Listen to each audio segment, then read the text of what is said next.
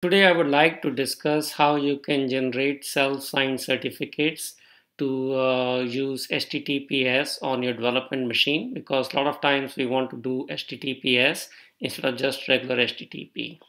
So just to get you in the context, I would suggest that you can look at my video from my website, 2-minute solution for cross-origin request problem, because it shows you how to install HTTP server using npm. So I already have an HTTP server installed, and you can see that in the video. And basically the way you run it is just say HTTP server, and it will start serving you the files from that particular directory. And as I can show you here, it is serving HTTP some file which just has one button, and it's all good. Suppose I wanted to change this to HTTPS. How do you do that? Basically, to do that, you need OpenSSL.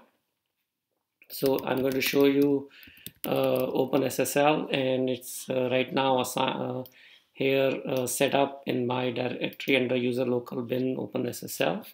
And how to install this is pretty straightforward, at least on the Mac. And I'm going to just grab the commands OpenSSL, and here you can see the command I used to install the OpenSSL is basically brew install OpenSSL, and this should install the OpenSSL, and you should be good to go. Once you have OpenSSL, you need the certificate, and I'll show you just a single line which can be used to generate that. And let me just close this. This is the command. It will take a key and also a self-signed certificate in just one single line.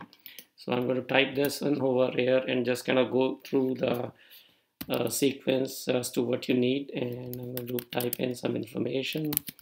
It's going to ask, and I'm going through that. As things you want blank, you can just press dot, and you should type in the information, and it's all done, and it's going to generate the key.pem and the cert.pem file. And now to run HTTPS, all you have to do is http server.s, and it will start serving the secure version on the local website.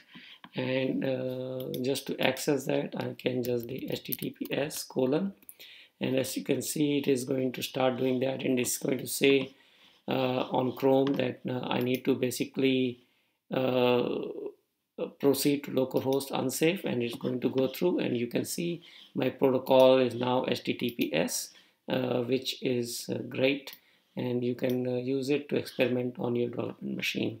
Again, to learn more, you can just go to my website and search for various videos.